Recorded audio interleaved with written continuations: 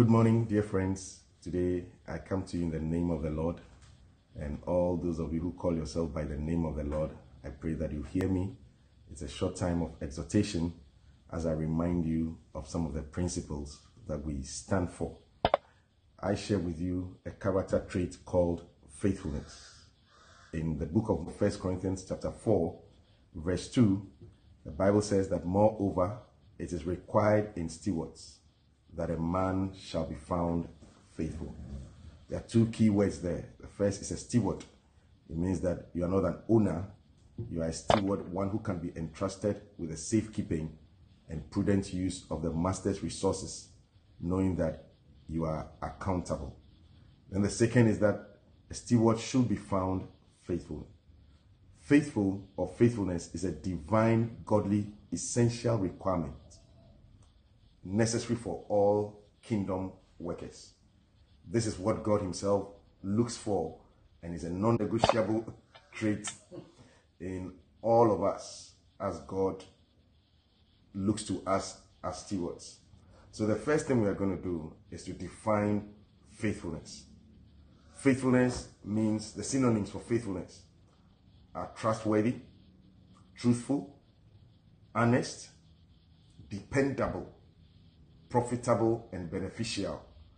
And then there's a quality of faithfulness, which is the ability to commit to a vision, no matter the challenges and difficulties, and to finish it successfully at a profit, following godly principles. And so when you talk about a faithful person, he's truthful, he's honest, he's reliable and consistent. In the midst of every challenge, he's still dependable. God can depend on somebody that no matter the challenges you face, you will still commit and break through and eventually achieve the desired results. And I say this especially to all the people who are shepherds, leaders of various departments, and every who have been entrusted with the responsibility in the church, that it is time for all of us to step up to be faithful.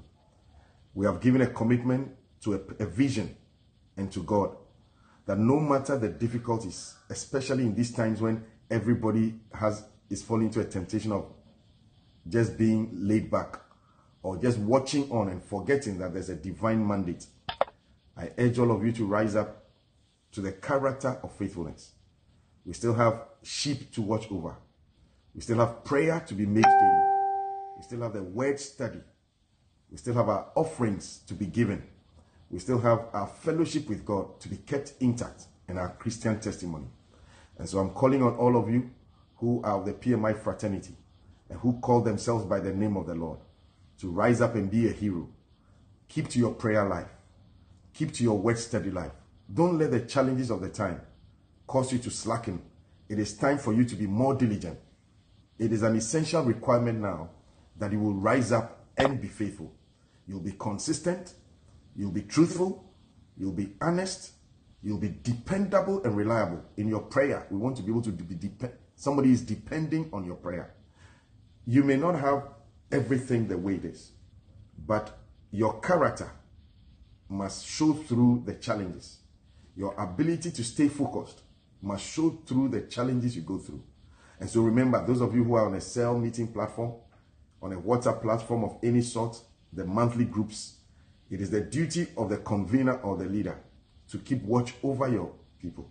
Remember, you have a divine responsibility, not an earthly responsibility.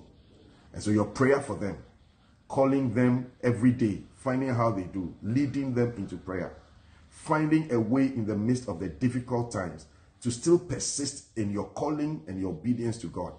Moreover, it is required in stewards that a man be found faithful. I challenge you in these times to stretch forth your faith and be faithful, to keep studying your word, build times of fellowship and intimacy, to keep a daily, consistent, honest prayer life, to lift up your hands at home and worship the Father, to continue giving your offerings, whether by Momo, sow seeds and believe God that every evil shall pass over, that there shall be deliverance. Sow seeds as a gesture of love. What use is it if you keep everything and you are not able to use it? Be kind, be faithful, watch over the sheep, over the which the Holy Ghost has made you overseers. Remember, this is not an earthly responsibility. It's the Holy Ghost who has made you an overseer over his sheep. God knows that there will be times like this, and he's looked for a faithful person who will not give up, but will still continue looking after the sheep. And so I urge you, just in a short word, keep your prayer life, keep your word study life, keep watching over the sheep diligently, keep praying fervently for them, keep giving, call them by the day, find out how they are doing, share the word of God with them. Make a way where there seems to be no way. Your ability to commit, no matter the challenges and the difficulties, and to finish your ministry successfully at a profit as you follow godly principles. Stay safe, and I'm going to come your way again tomorrow with another word of exhortation. God bless you, and may the spirit of faithfulness be yours. May God stir up in you a heart to serve him even in these times, to be a hero and to be counted among the heroes of faith. In Jesus' name, amen.